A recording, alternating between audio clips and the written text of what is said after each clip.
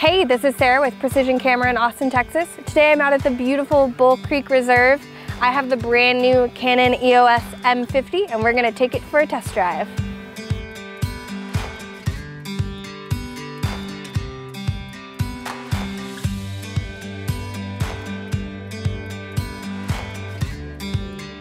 The M50 comes with a 24 megapixel APS-C sensor. It has the Digic 8 processor in it, which allows for an ISO range of 100 to 2500,000. This does shoot 4K. This is something brand new that we've seen in a Canon mirrorless camera, which is pretty exciting.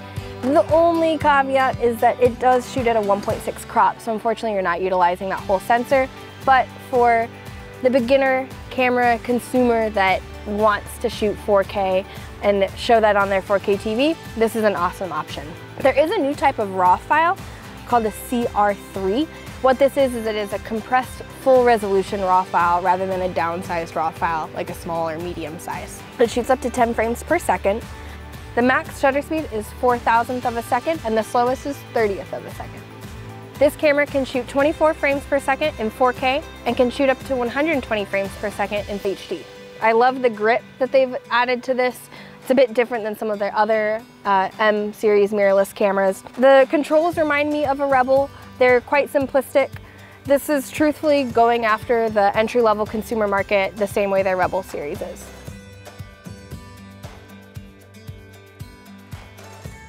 I do like how sharp the viewfinder is. It's crystal clear.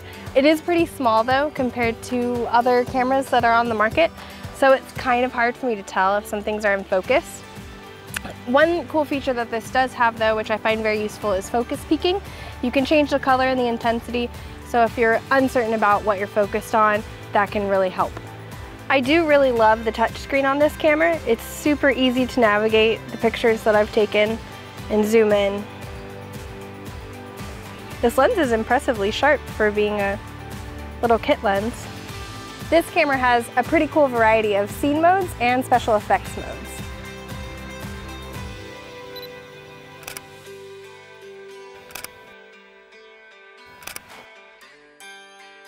So now we're going to test out the 4K video. The lens is stabilized, but the body isn't. So if I hold it like this, it'll probably be pretty shaky.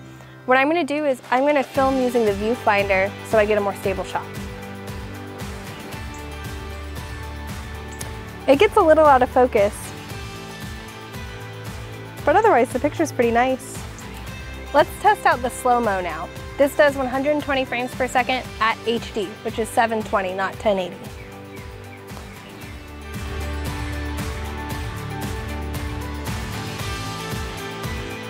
One of my favorite controls on this camera, and one of my favorite things on a lot of mirrorless cameras, is when I put my eye up to the viewfinder, I can move my thumb around to adjust the autofocus point.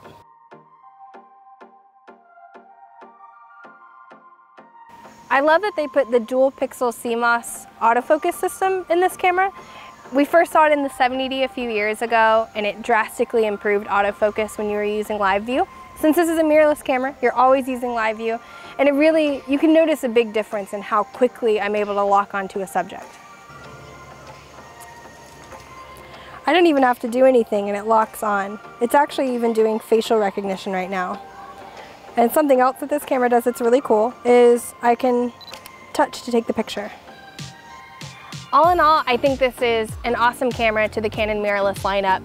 I think I speak for not only myself when I say I think this is a good step in the direction that we want to see Canon go. It would be really awesome to see them follow this with some sort of camera that is aimed more at the professional market, or even the higher level enthusiasts. But as far as a camera that serves as a great bridge from your first camera to really learning everything you need to know about photography, this is such an awesome choice. It's lightweight, the menu is really easy to navigate, the controls are really simplistic but still give you, ease of use.